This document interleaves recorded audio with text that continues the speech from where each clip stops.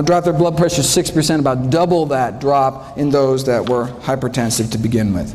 14th leading killer, Parkinson's disease. Does a vegan diet reduce risk for Parkinson's disease? Good question. Well, we know that every single prospective study ever done on dairy products, milk consumption, and the risk of Parkinson's disease found increased risk of Parkinson's.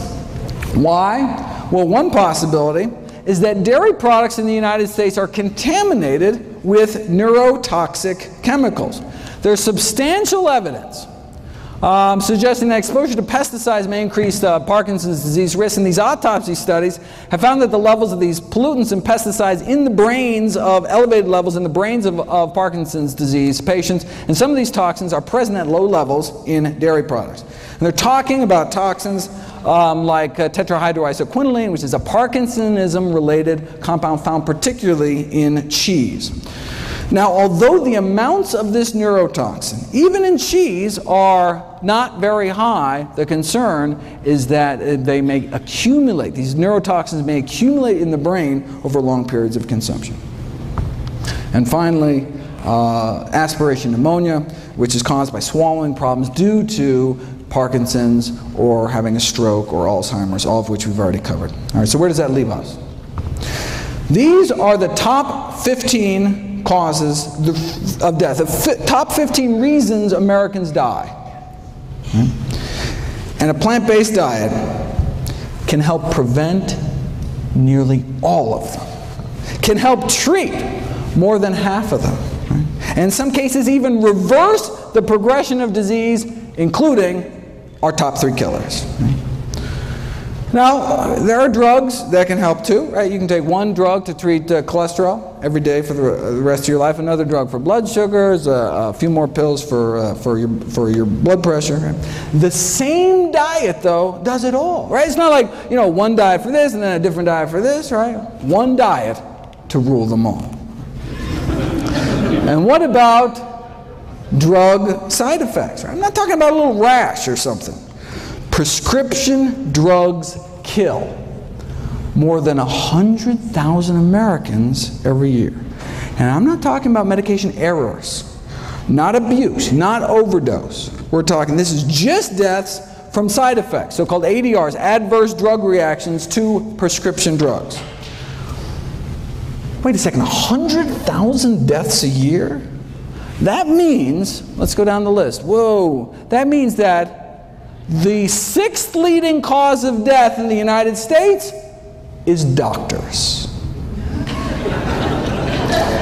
The 6th leading cause of death is me. Thankfully, I can be prevented with a plant-based diet.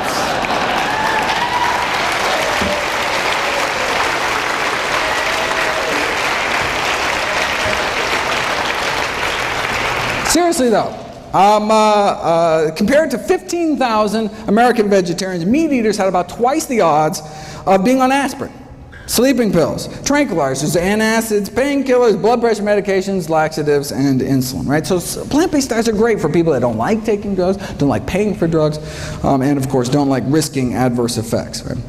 Now this study did show that plant-based diets have their own side effects. Side effects include a lower risk of chronic disease, fewer allergies, fewer surgeries. We're talking fewer varicose veins and hemorrhoids, even fewer hysterectomies. And we're not talking just the big killers, right? Not just less heart disease, cancer. This is the longest study on vegetarians in human history. Not just less heart disease and stroke and high blood pressure and diabetes, but less diverticulosis, less, if you can read this, less diseases overall, right? That's the side effects of a plant-based diet, less disease overall.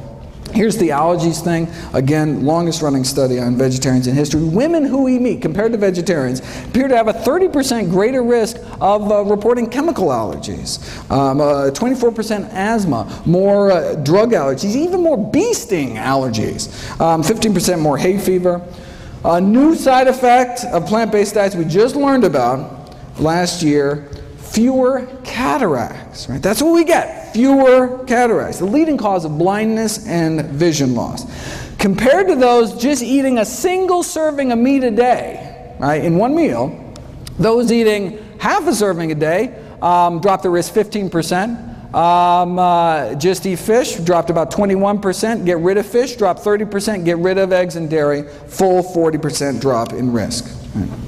And that's all in addition to my favorite side effect of plant-based diets, helping to prevent 15 out of our 16 top killers. Want to solve the healthcare crisis? I've got a suggestion. Imagine if our nation embraced a plant-based diet. Right? Imagine if we just significantly cut back on meat. Well, there's actually one country that did it. After World War II, Finland joined us and started packing on the meat, eggs, and dairy. And by 1970s, the mortality rate from heart disease of Finnish men was the highest in the world, even put us to shame. So, look, they didn't want to die, so they got serious.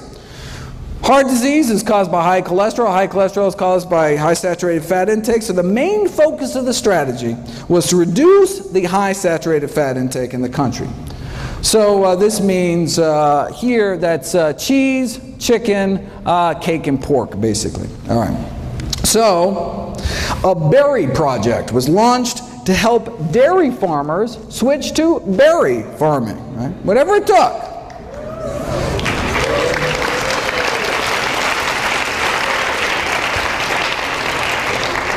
And indeed, many farmers did switch from dairies to berries.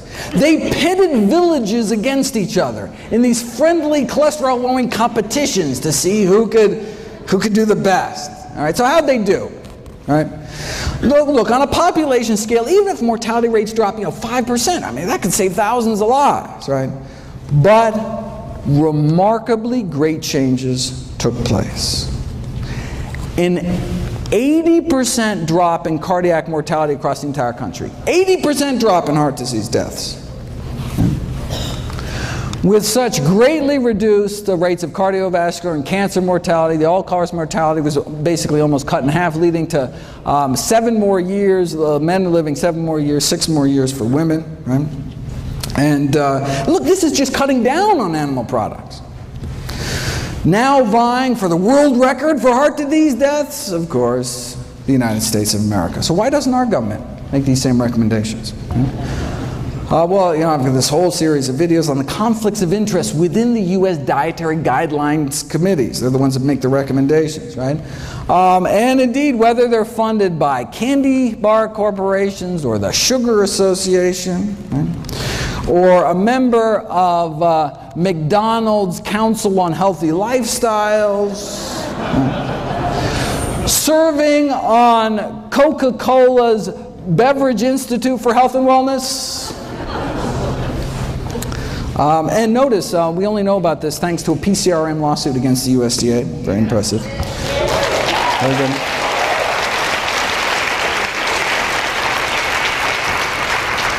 One committee member served as the Duncan Hines brand girl and then as the Crisco brand girl. These are the folks, all right, dictate U.S. nutrition policy, right? If you read the official dietary guideline recommendations, you'll note that there is no discussion at all of the scientific research on the health consequences of eating meat. Why? Because if the committee actually discussed this research, it would be unable to justify its recommendation to eat meat at all, as the research would show that meat increases the risk for chronic diseases, contrary to the purpose of having dietary guidelines in the first place, right? Thus, by simply ignoring the research, the committee is able to come to a conclusion that would otherwise look improper, right? All right, all right. So they can't even talk about the science. Right? We know that a plant-based diet, fruits, vegetables, whole grains, legumes, no meat, reverses heart disease, completely prevents death from heart disease, slows the progression of cancer, and the almost identical diet promoted by the World Cancer Research Fund prevent cancer based on the largest review of scientific studies to date. But again, right, they can't even talk about the science because how could they justify anything but a plant-based diet?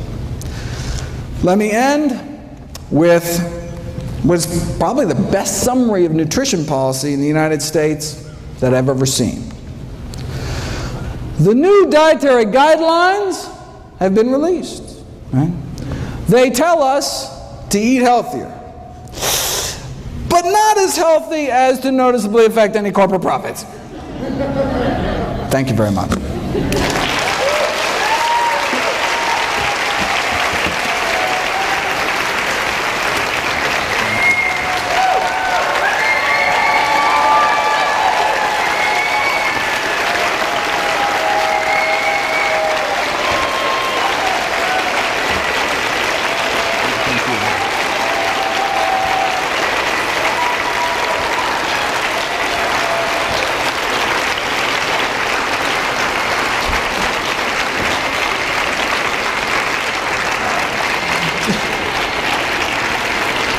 Don't forget to check out my new video every day.